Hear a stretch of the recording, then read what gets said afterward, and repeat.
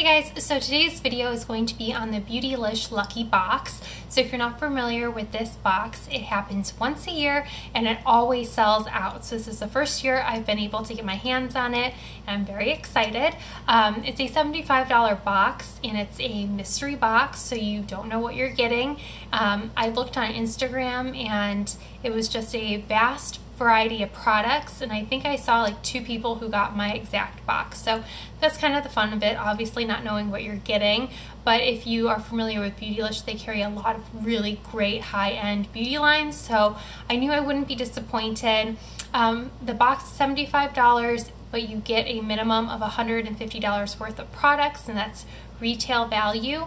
I did the math on what I got and it was $181 worth of products, so I think I made out pretty well.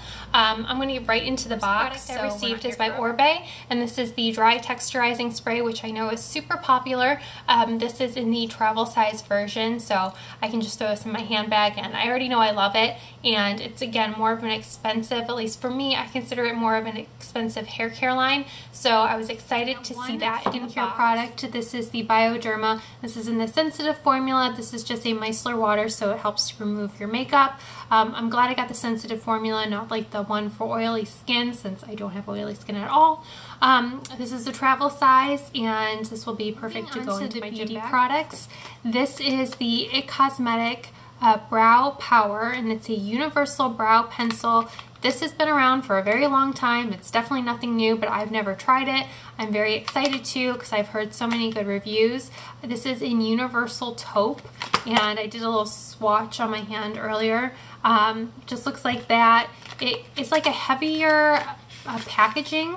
It's like, I mean, it's like nicer packaging. So on one end you get the pencil, and then on the other end you just get a little spoolie, which is really nice. I'm really hoping it's not too warm on me because my brows are definitely more like ashy or gray even, but we'll see how that works. I'm excited to try it out. Okay, next product is by Becca. This is the Shimmering Skin Perfector Pressed in Pearl. I have Opal, I have Champagne Pop, I have Moonstone in the liquid and cream version, so I was super excited to get this. And I must say, all the products I received aren't products that I already own, which was even better. So again, these are all full-size products, no samples. So this is what Pearl looks like. This is a very stark white, but very beautiful.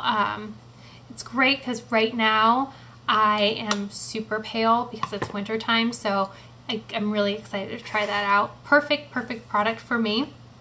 Okay, then I received, this is by Makeup Atelier Paris.